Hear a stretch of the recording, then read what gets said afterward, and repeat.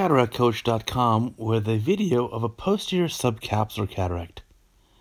It's a young patient, only about 50 years old, and you can see on this red reflex quite a bit of posterior subcapsular changes. Diamond keratome used to make the main corneal incision. Single plane, that looks very good. And now we'll make our capsulorhexis. Now remember, it's a younger patient. The capsules can be a little bit more elastic. We want to take care in creating a nice round, curvilinear, continuous capsulorhexis. And my forceps here are marked off at 2.5 and 5 millimeters from the tip, so we can be sure to create a nice 5 millimeter opening. Taking our time, we want a very round rhexis. We want it well centered. And we have to know that this patient is going to look through this surgery for many decades. This patient's certainly on the younger side.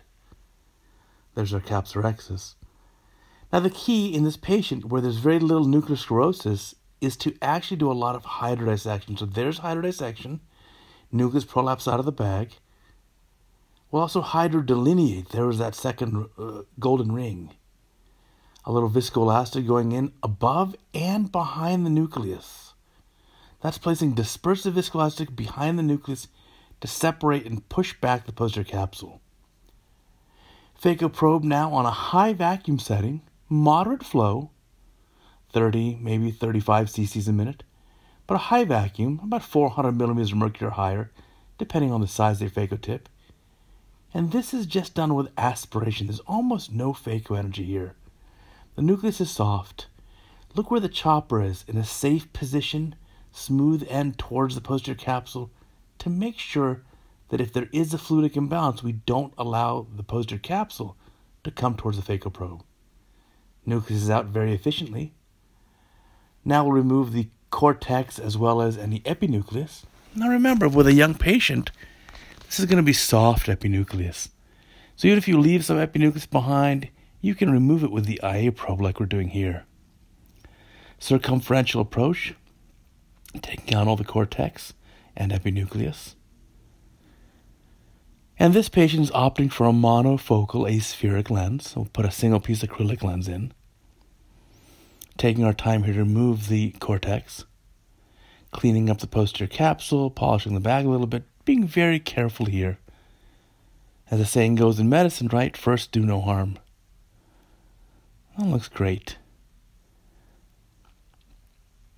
On the camera settings, I do have the red reflex highlighted particularly strong in order to make good teaching videos here.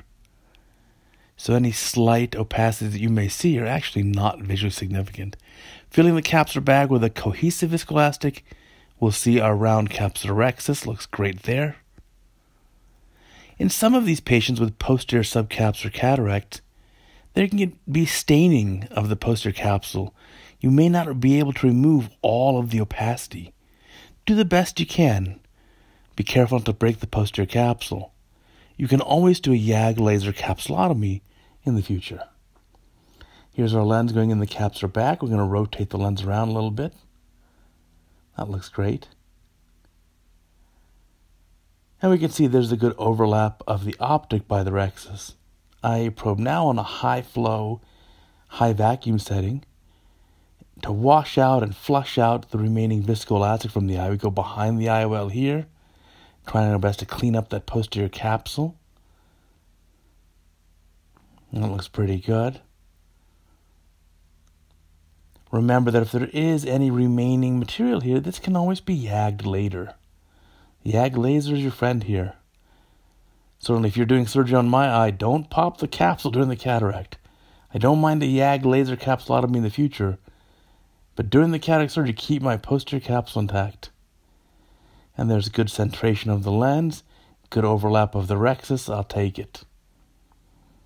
Going to seal up the incision, going left to right, back and forth, about the mid-stroma. That looks great. And do the same thing here through the paracentesis, injecting in the angle of the eye to make sure there's no retained viscoelastic, which looks good. And then we'll seal up the paracentesis.